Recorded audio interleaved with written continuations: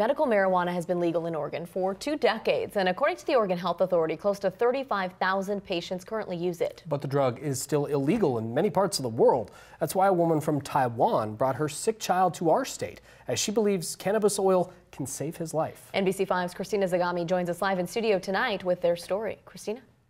Last year, NBC5 News brought you the story of Jessamine Wei, a woman with a brain tumor and severe epilepsy who doctors gave months to live. Jessamine credits cannabis oil to her survival, and she's been sharing her story across the Pacific Northwest and online. And her story made its way all the way to a mother in Taiwan, and now the two of them are living together in Merlin, hoping for another success story. Most parents will do anything to help their child. Or even it is hard and expensive for us, but we have to go. Cindy left her home in Taiwan to move into a stranger's house in Oregon and hopes that stranger can help save her son's life. He buttoned his sweat. Hey, how you doing? Hey, I think he failed. I got a seizure. I'm sorry.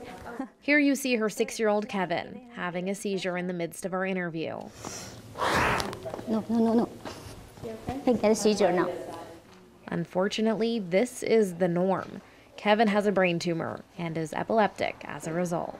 Remember what I said? Just let him do it. Okay. Don't touch because it's too much stimulation. Yeah. Jessamine Wei knows the condition all too well. Yes, and I firmly believe that the oil I'll be providing her will do the trick because it cured my brainstem glioma, and so now she's working on his. So doctors in Taiwan recommended Kevin get the traditional treatment, surgery, and chemo. I can see they feel so terrible after the surgery. Some people just get disabled after the surgery. I really don't want to see my kids get that surgery.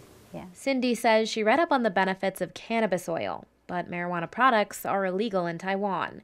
Desperate to help her son, she saved enough money for 3 months of treatment, spending last summer in California. It worked. We get back to Taiwan. The MRI shows the tumor just stopped growing. But 3 months wasn't enough. I want to get better soon because he need to go to the elementary school.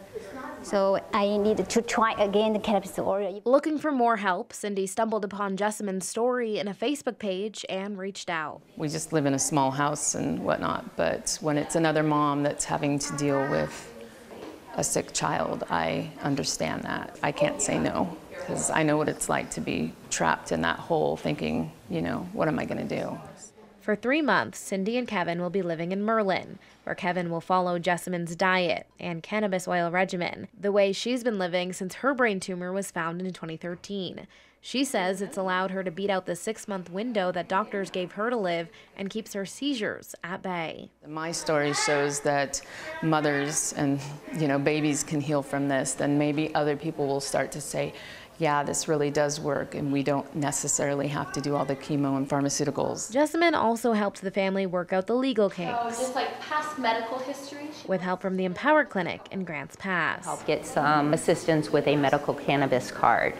Our doctor here is providing that according to the proper records with the diagnosis. While Jessamine is hoping to help someone who struggles as she did, she's also hoping Kevin's story will add to a growing message. I just hope that we can make it go legal everywhere, because that way mothers don't have to come from all the way across the ocean to be able to treat their children. Cindy is also hoping the story will help to bring legalization to Taiwan. But for now, her sole focus is saving her son. We should note that the Centers for Disease Control still cites a lot of uncertainty when it comes to using cannabis oil for serious medical conditions. While the CDC says that cannabis oil can help prevent and ease nausea caused by chemotherapy, they say more research is needed as to whether cannabis-based products are a better option for brain tumors than surgery or chemo. Live in studio, Christina Zagami, NBC5 News.